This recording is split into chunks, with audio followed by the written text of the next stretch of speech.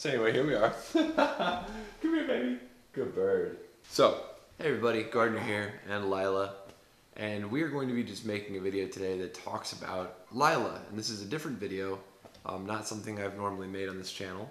And the reason for that is because I have now been with Lila for 2 months. And I wanted to make a video on whether or not owning a parrot is a good idea for you. This is going to come down to one major point, so I'll go ahead and make that. It depends on the bird. Lila is a lilac-crowned Amazon. Can you say lilac-crowned Amazon? She doesn't know how to say that yet. Lilac-crowned Amazons, and Amazons in general, aren't known for being very cuddly birds. They aren't known for being very friendly. They don't like to be held or touched or be with somebody. This sweet, sweet baby loves to be touched. Yeah, so it depends on the bird. Dog owners who own pit bulls would say the same thing too. However, they do possess a lot of strength.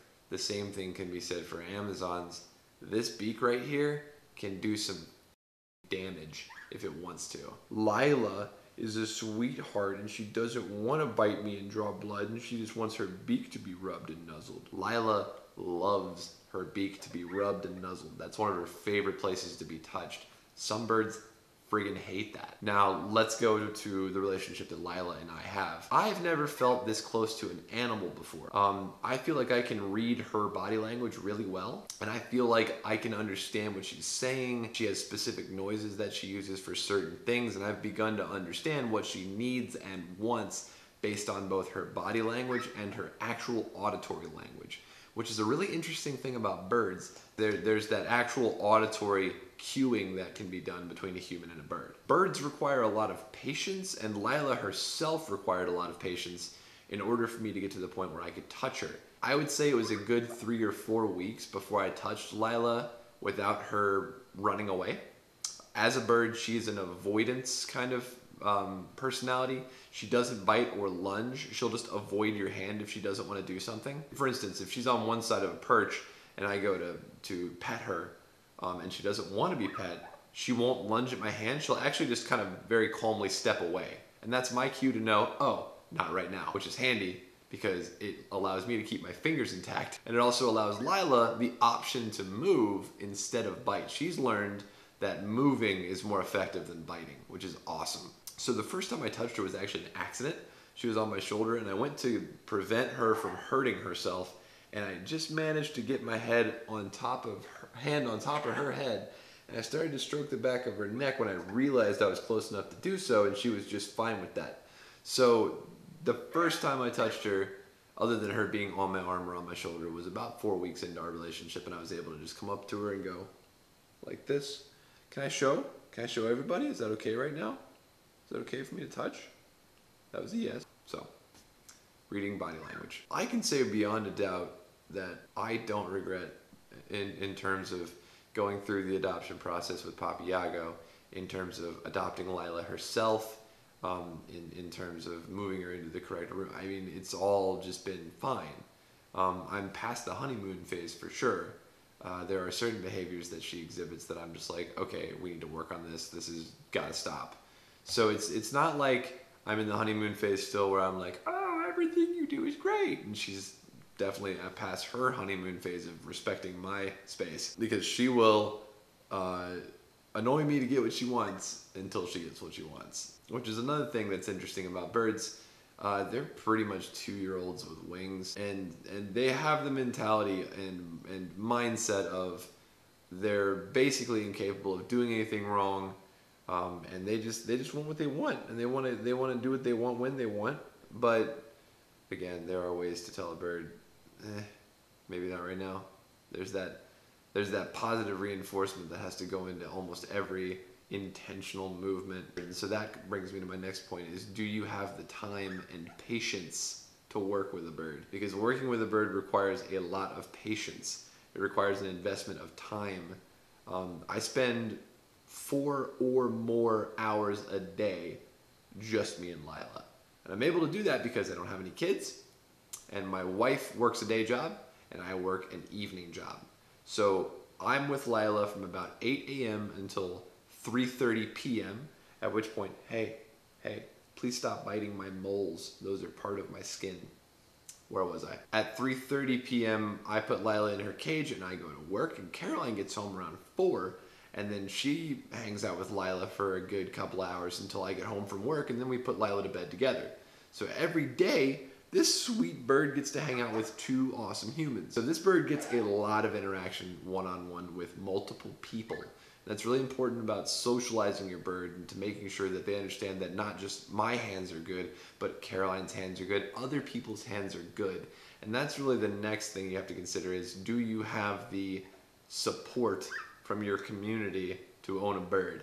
Because if my wife wasn't behind the decision for me to own a bird in the first place, I never would have gone through the process. It is not a one-person job. It can be.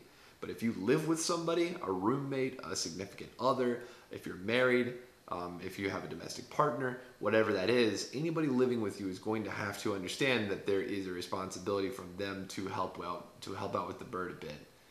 It's just not something. What's on the wall over there, Lila? Is that a wasp or is that a spider? There's a mystery bug over here. Let's go check it out. This is something that the bird helps me a lot with. I don't think it's anything dangerous.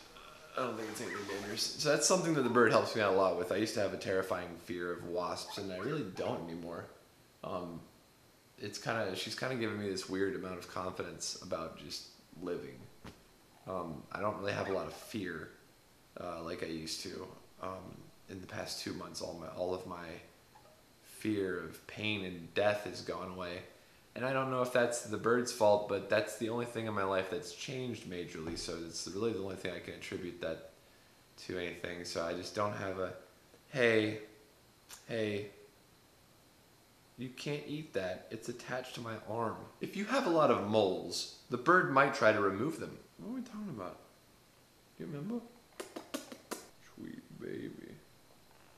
So I've had to adapt the house a little bit to Lila. Birds don't really need to be on you all the time. And in fact, it's not really great for them to be on you all the time because, I mean, 1, they're gonna poop on you. And 2, it doesn't really allow the bird any independence. I have a stand that I built for her that I keep in the kitchen, and it's on wheels. And I have one in my studio that's also on wheels.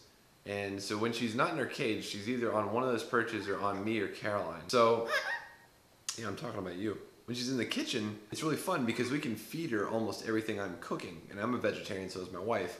And birds are mostly vegetarian. Oh, there's that bug again, Lila. Let's go see what kind of bug that is. Come on. Huh. Oh, that is definitely a wasp. I'll tell you what we're going to do. We're going to kill it.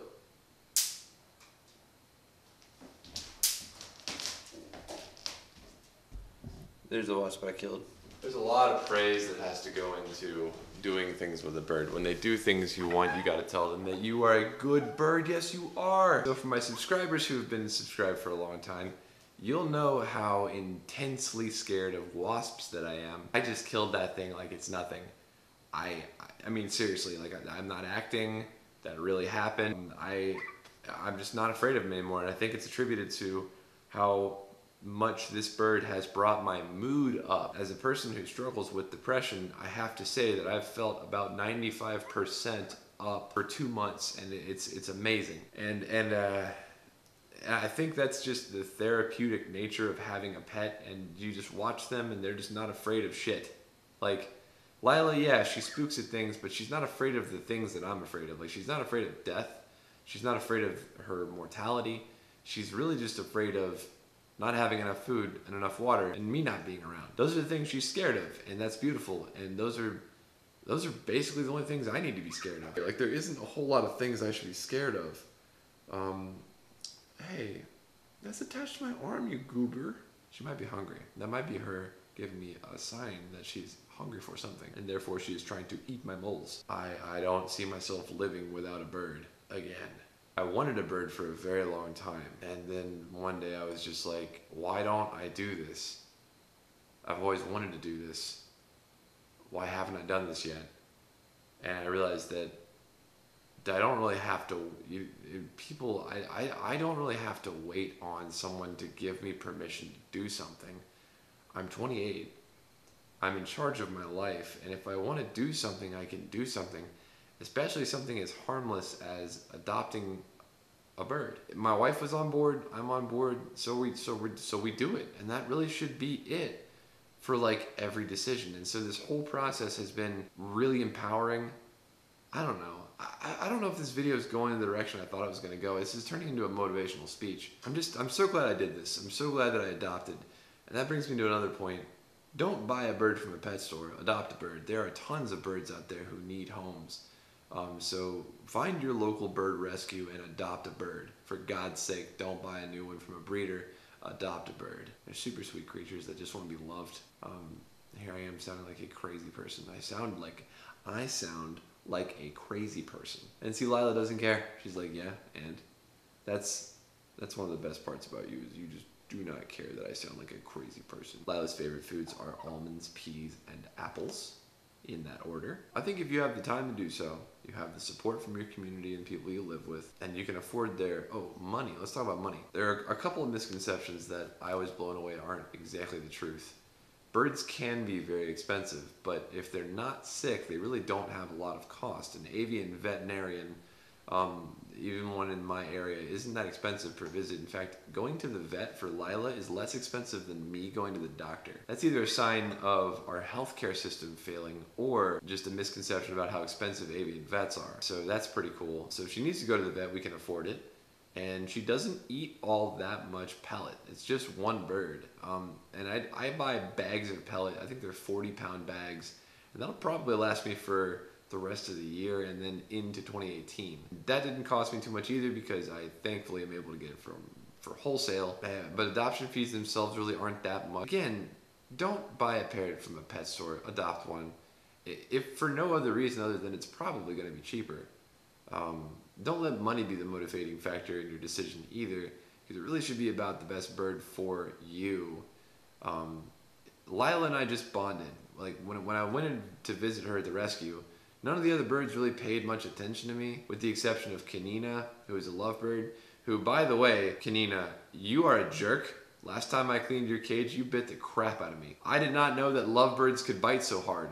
Oh my God. And Lila, I said hi to her. She said hi back. She wanted to see me. She came to the edge of her cage. I fed her some almonds. She didn't want me to leave.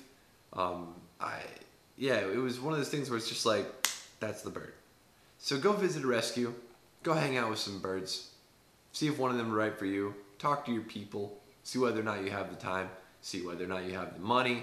And then understand that it's pretty much a lifelong commitment. So there's that. And it's going to have its trials and tribulations. There are days when Lila doesn't want anything to do with me. Thankfully, today is not one of those days.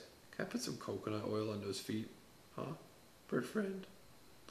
Yep, 2 months in, no regrets. Looking forward to the rest of this life with you. If you're interested in me doing a video on Caroline's perspective of all this, Caroline's my wife, leave me a comment down below. Let me know whether that's something you'd be interested in hearing about. I will see you on Wednesday for more shenanigans.